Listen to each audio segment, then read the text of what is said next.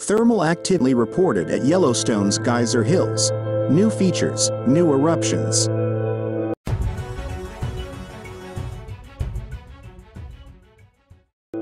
National Park observers near Old Faithful witnessed something that had not been seen in years. An eruption of Aurum Geyser, writes Kiernan Folz-Donahue.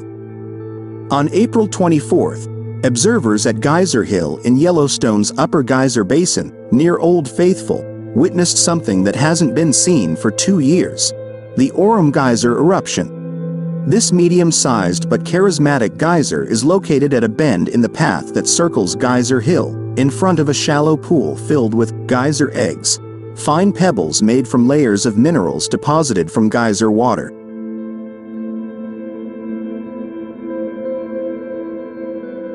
According to citizen scientists' observations, Aurum was witnessed erupting nearly 30 times over the next 14 days, releasing water about 20 feet into the air. Aurum's revival isn't the only change at Geyser Hill in recent weeks. On the same day that Aurum erupted, the popular Beehive Geyser erupted twice. Beehives typically erupt every 18 to 22 hours, although with considerable variation.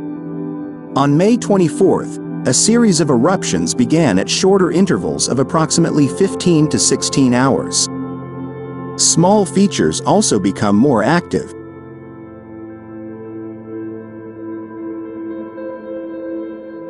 On May 30th, a small geyser known as UNNGGHG17, a designation based on a system for naming small or unnamed features based on geographic location, in the Doublet Pool runoff channel, began erupting for the first time.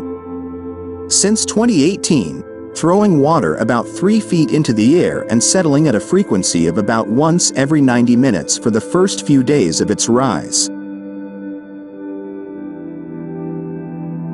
Unusual activities at Geyser Hill attract public interest.